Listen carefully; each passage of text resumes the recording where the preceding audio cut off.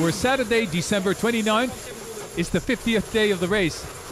I think we've done 15,000 miles, or not quite. Anyway, around 15,000 miles. And with Banque Populaire, we have trouble separating. We sail, you know, close by, so to speak. Let me show you the animal.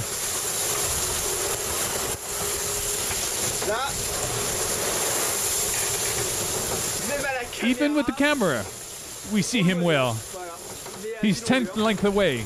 Jenniker, Reef. Searching back into the Vendée Globes and probably in open sea racing history, yesterday's positions at this stage of the race had never been seen before. We're still with our comrade François, right next to each other. We'll zoom in to see. There, he's 2 miles upwind. With François, we're sailing together on the route to the Cape Horn.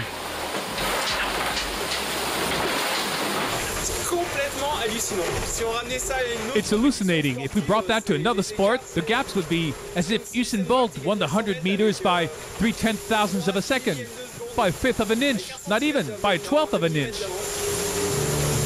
And until passing the Cape Horn, there's no reason for it to change. Even more so since we know the two best enemies have decreed united front against the threat of icebergs in the region.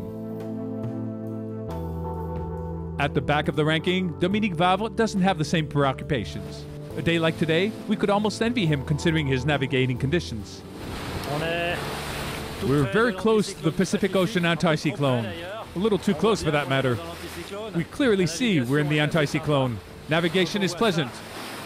We could almost pretend we're in the trade winds.